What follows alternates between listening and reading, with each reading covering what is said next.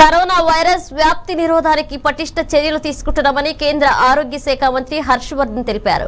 బుధవారం ఢిల్లీలో ఆయన మీడియాతో మాట్లాడుతూ అన్ని విమానాశ్రయాల్లో తనిఖీలు, ముందస్తు చర్యలు చేపట్టామని, విదేశాల నుంచి వచ్చే వారికి విమానాశ్రయాల్లో స్క్రీనింగ్ చేస్తున్నామని, కరోనా పాజిటివ్ వచ్చిన వ్యక్తి ఉండే ప్రదేశాలను శుభ్రం చేయించి కరోనా పాజిటివ్ కేసులు వచ్చిన ప్రదేశానికి 3 కిలోమీటర్ల వరకు శుభ్రతా చర్యలు చేపట్టామన్నారు.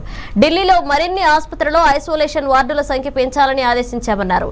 ఇరాన్లో కూడా ఒక ల్యాబ్ ఏర్పాటుపై ఆలోచిస్తున్నామని, ఇరాన్ నుంచి వచ్చే వారికి అక్కడే పరీక్షలు చేసి తీసుకువస్తే బాగుంటుందని భావిస్తున్నామన్నారు. ఇటలీ నుంచి వచ్చిన బృందంతో ఒకరికి కరోనా పాజిటివ్ వచ్చిందని కేంద్ర మంత్రి వెల్లడించారు.